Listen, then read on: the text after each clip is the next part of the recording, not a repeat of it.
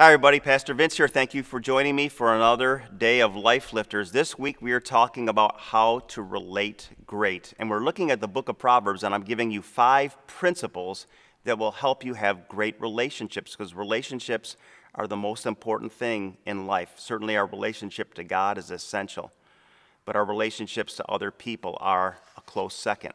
And so I've given you 2 principles on Monday. You can go back and listen to them if you missed them. On Monday, we said to make a friend, you have to be a friend. Stop expecting people to be friendly to you unless you are first initially very friendly to them. To make a friend, you have to be a friend. Then yesterday, we talked about a second principle to relate great, and that's this. It takes time. You must pace your relationships. Some people go too slow, but when it comes to improper pacing, most people go way too fast.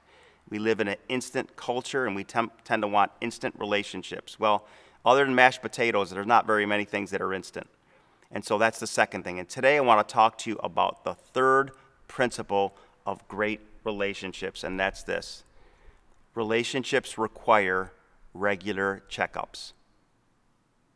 You know, I go to the dentist every 6 months, and I get my teeth cleaned, and I had the same dentist in Churchville for many, many years, and he retired, so I'm at a new dentist, and I get my teeth cleaned every 6 months, and I get exams, and every now and then I'll get a filling or a touch-up, usually a replacement of a filling I've had for a while or something like that.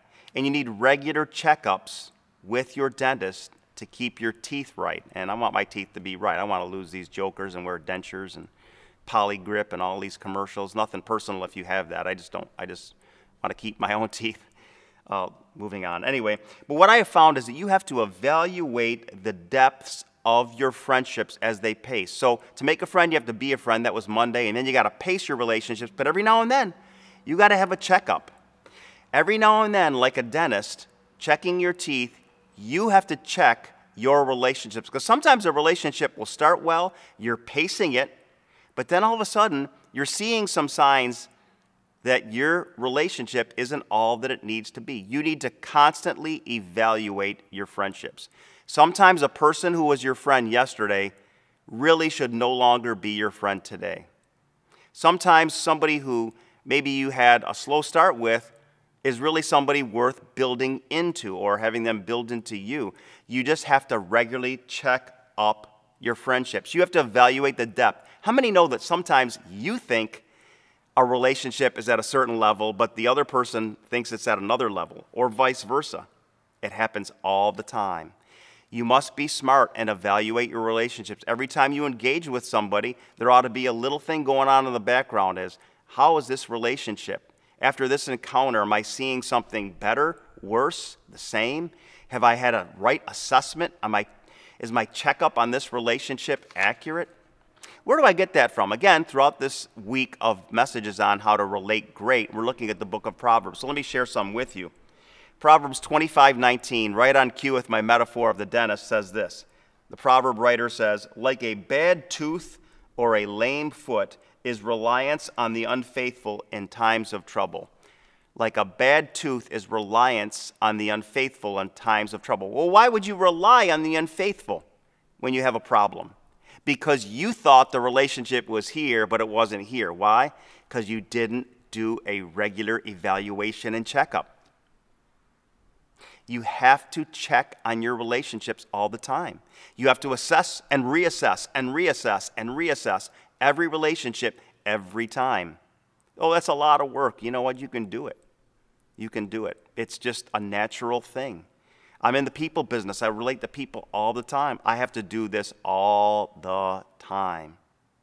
And I have certain things I see in people that I go, wow, they're a better friend than I ever thought. And I have other things. I hear people say things and I go, interesting.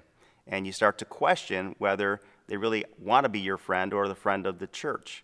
And I see that all the time. Here's another one.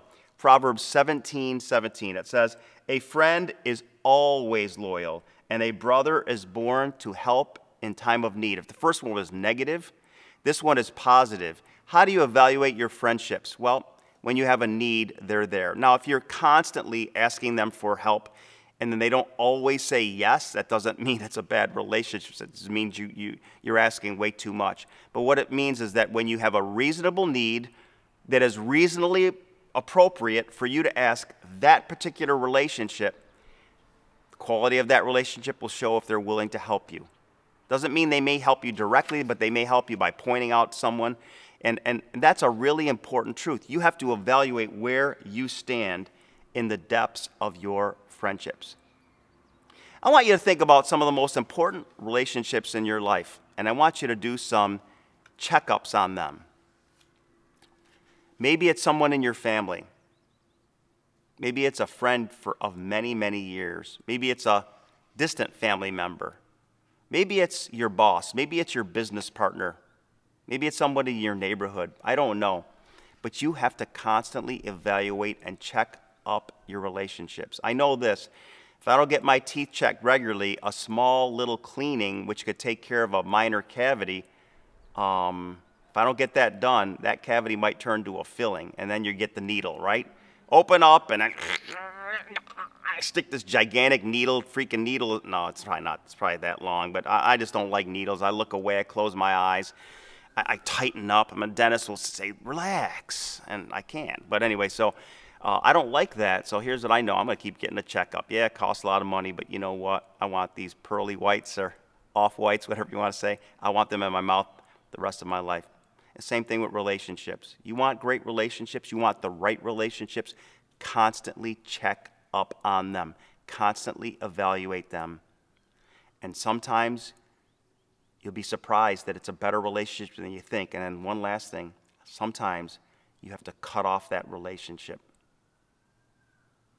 And that's your call. But constantly evaluate relationships. Let's pray. Father, all of us have to evaluate every relationship that is significant in our lives. And we have to evaluate, does it have meaning? Does it have purpose? Is it what I thought it was yesterday, today? Father, help those listening to evaluate every relationship in their life and to make a sound judgment call on where it stands. Thank you for this in Jesus' name. Amen. Hey, get your regular relational checkup to avoid truth decay. Have a great day.